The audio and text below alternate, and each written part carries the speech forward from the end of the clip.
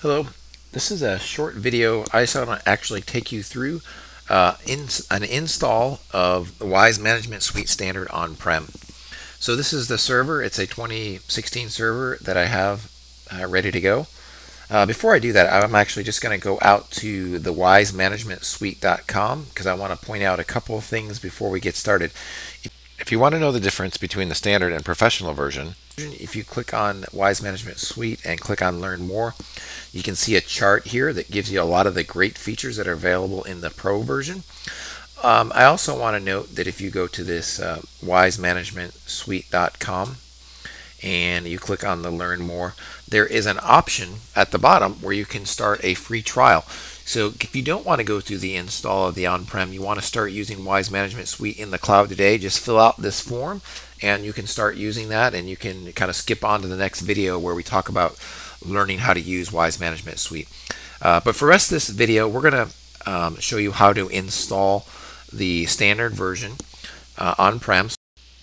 So let's go to support.dell.com, select Browse All Products, select Thin Clients, then Wyse Software, and then select Wyse Management Suite.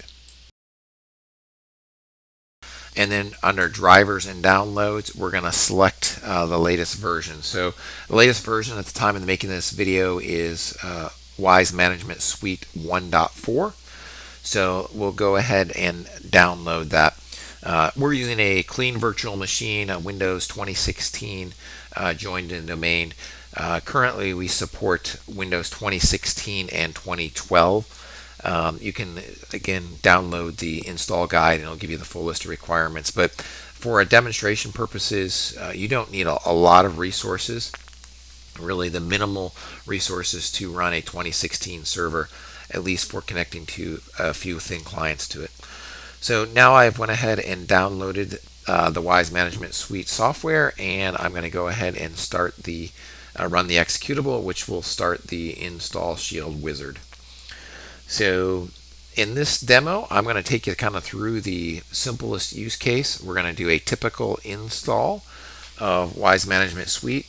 Make sure that you enter database credentials that you can remember, and the administrator credentials. Also make sure that you remember these, particularly the email address that you use. So I'm logging in as Guy Wyse and then the email address as wiseguy@Dell. So I'm going to need to make sure that I remember this password and that email address, because that's what I will use to log into my Wyse Management Suite server. So I'll go ahead and click on Next here. I'm not using the EM SDK. This is something you would only ever install if you were using a Wyse Zero client with a Teradici chip inside of it, like the 5030. So for this use case, I'm going to be just showing you how to use this with Wyse ThinOS. So we'll go ahead and click on Next with all the defaults and go through the install.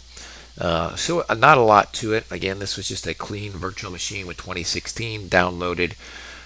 Chose pretty much all of the defaults, made sure that I gave a database password that I remember, and then a user account that I can remember as well.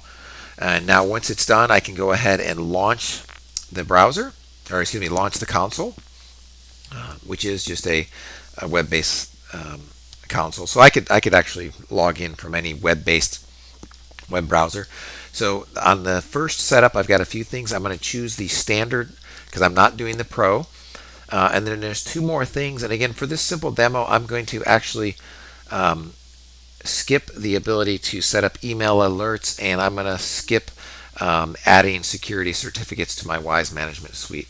So I've done everything I need. I've got a Management Suite server that I can use for the rest of my demos. I'm going to go ahead and log in, just test that works.